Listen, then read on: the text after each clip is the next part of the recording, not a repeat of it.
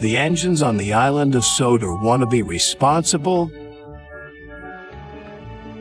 reliable, and really useful. They are happiest when Sir Topham Hatt gives them important work to do.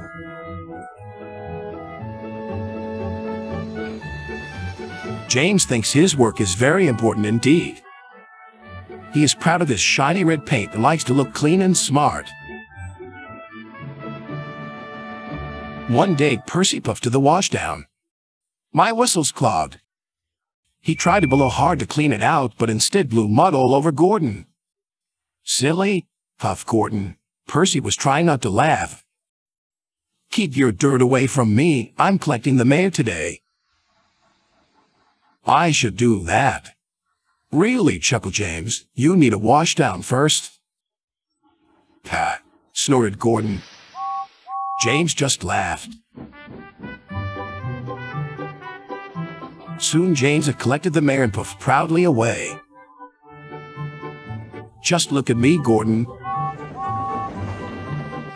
"Show off," grunted Gordon.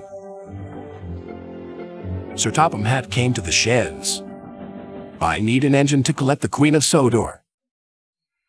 "Who's the Queen of Sodor?"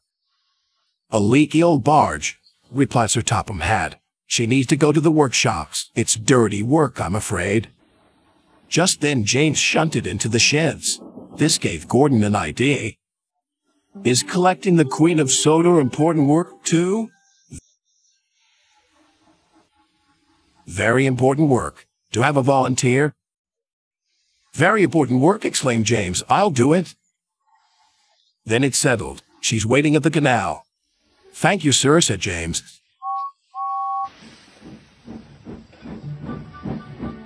Gordon was delighted. His plan was working. "I'm here to collect the Queen of Sodor," announced James. "There she is," the yard manager said. James was furious. "That slimy old tub! Gordon tricked me. He wants me to get dirty. I'll show him. A shiny engine like me never gets dirty." Soon James set off with the Queen of Sodor.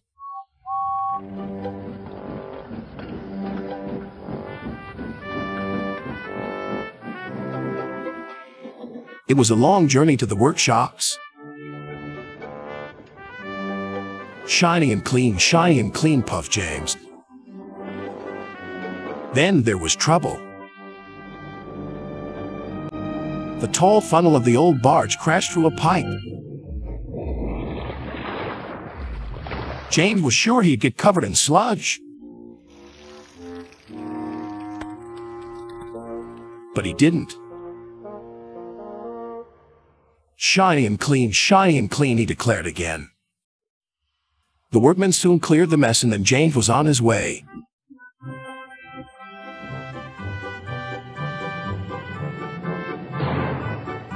He arrived safe and sound, and pleased that the dirty work was done.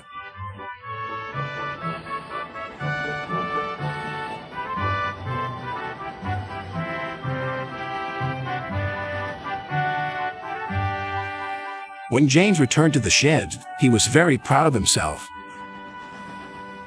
"How did you manage to stay so clean?" "I have to stay clean," boasted James, "in case there's important work to do." Just then Percy returned from the quarry. "My whistle is clogged again. Watch out, James." "Dust went everywhere. I did warn you." "You'll need a washdown now," teased Thomas. "Good," snorted James. "It will make me readier than ever. I'm such a splendid engine." "Pah, huh, pooh."